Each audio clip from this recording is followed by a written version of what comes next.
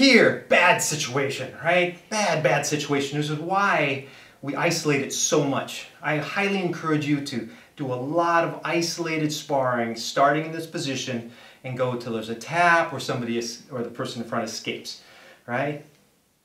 It will help so much in so many areas of your jiu-jitsu. So the first thing, of course, chin down, shoulder up, gripping over that arm that's closest to your neck. That's the one that's going to choke you. Notice also when I grip, this hand is not, don't only have my thumb between his forearm and my throat, because if I do that, he's going to go right through, and there you go.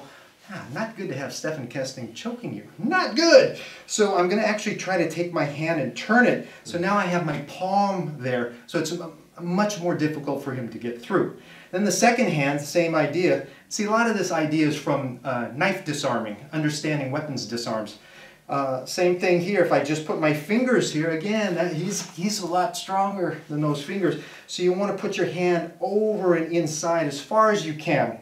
That's first. Okay. And then, again, chin down, shoulder up. Now, there are two basic ways. The way I tend to talk about it is the side where the arm is next to my neck. That's his strong side, or the closed side, because it's closed over here, or this side here is open, because I might be able to actually move out and use that opening to get out. So, now notice one thing he's going to do to keep me over here is he's probably going to put his head there, right? I remember dealing with this, and one day Marcelo Garcia, I get to train with sometimes, he just goes, oh, do that. It's like, So anyway, what we're going to do, we're first going to go to the open side. So if they have a grip and they haven't started fighting for the choke, really kind of useless to go this way. So immediately fall to your side, try to get your head past his. And you see how far forward I'm trying to get my head here. Now from here, as Stephan's holding, what I want to do is my top shoulder, I just want to get inside his arm. So I'm here. I just move out and I bridge up. Okay, now, two very important things here. One, from this position we have a race. Who's going to get on top? Right? He's on his side, I'm flat on my back, which means he's closer to getting on top. So there are two things. If we go here, we go ready to go, oh, I'm going to lose that every single time. But, start here, here, same thing. I come here, get my shoulder out, I come up, I keep the bridge up high. So when he goes to mount, it takes him longer. And it gives me an opportunity, when he does, I'm going to grab and go out the back door. You're going to have a big space to go out the back door. Because again, it's much nicer to escape and end up on top than it is to just escape and have him back in your guard, especially with striking and weapons and such. So that's the first one. I just do that one more time. So the sequence being in, bring this other foot up so I can push over. I'm going to bridge and get my shoulder past. Turn and keep my hips up. There's going to be a point where they decide, oh, they're coming up. I just grab the ankle, palm toward it. I use the Y of my hand here. I don't want to get in this habit because he'll crucifix me sometimes. So thanks Barrett, Yoshida, for making me very aware of that. Go right here. And then a reverse shrimp. I'm doing the reverse shrimp to shrimp myself out of there and get up to my knees. And then, you know, there are a lot of options come up right there. That's number one. Number two. Thank you, Stephan. I just want to say he's one of the greatest, right? He's so awesome. Number two, I generally do this number two when they're already going for the choke so their hands aren't together. So I'm not just falling into this terrible grip. So his hands are together already, and maybe I can't go the way I want to. Now I'm going to go I'll rotate a little bit. I'm going to go toward the closed side here. Okay, now we know, I'm sure you know, that from here it'd be great if I can get his arm over the top, right? Once I'm here, person can't choke you, right? Arm's on the wrong side. All right, great. So I'm going to go here and watch. I'm just going to raise his arm over my head and watch what happens. Don't let me, Stephan, please. Okay, nothing. Let's say he doesn't even use his hand. I go now, right? Okay, I can't really do it. Now what I used to do is slide down, but that's hard too. You know what's easier? fall and put his elbow on the ground so it's stuck. And then move your head out. Okay, now here's the trick. Again, we have a race here. Who's going to get on top? I'm flat, he's on his side. He's going to win that race. So what I need to do is do something to slow it down. I'm going to take my hand here, make sure we can see, and I'm going to take that far hand and cup his tricep just to slow him down. Then, next, very important point. Watch this a few times, please. When I go up to go on top, the normal thing to do is take this hip and move it forward, but then I run into this leg and I can't get up. He frees his arm, he's on the mount first.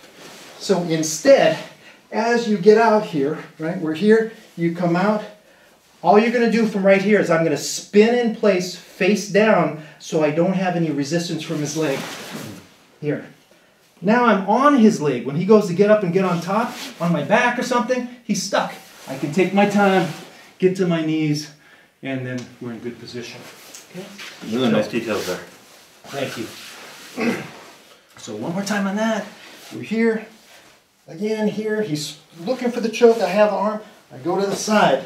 I can't get that arm over. All I have to do now is just lever his hand up just enough to get my head outside. That's easy. Hand on the ground. He's probably going to be lifting it up to try to get some space. I'm going to take that elbow. Now sometimes they'll bring it up. You just have to do it before they do. I take the far arm, push here to give him a little resistance because he will get his arm out, but it'll take a moment. And then I spin face down, belly down here. Then work my way back up to the knees, and we have a good spot. Let's go one more. I was watching a fight years ago. Murillo Bustamante fighting in Australia against an American, and Murillo got the guy's back. I'm like, oh, he's done, right? Guy escaped. How do you escape Murillo Bustamante's back control? And this is what he did. I watched it, of course, 50 times. He's out here on the side. He took the bottom arm and put his forearm in here and just spun right up here. Now generally, if I go here, if I start to spin up, he's just going to be on my back, right? But if you can pin his arm to the ground, when you go to get up, he can't follow you up to the back. And now you can get up. I'm like, wow, that's an important one. So that's our number 3. Now where I found it's come in extremely important, I was rolling with Craig Jones, who is awesome. And I do a lot of back escape. I work it a lot. I love against, a lot of world champions I train this against. And I've gotten some good success. I went with Craig, and he switched to this control where, when you can't quite put the hook in, so he just crosses his legs here. So what this does is now my bottom hip is just immobilized, and I cannot let it slide out to do that first escape. I am not in position to go up and go to the other side to try to do the second escape. So I'm stuck, and I'll tell you, usually I find some way to get a little wiggle room, and with Craig, 0. Thank you, Craig. Okay, really. So after that, I thought, of course, a lot, and I realized, hey, this is where maybe number 3 could be very handy, because number 3, you don't let your hips come out this way. You don't go over the top. You actually step over. But again, from here, if I start to step over, he's just following me up, right?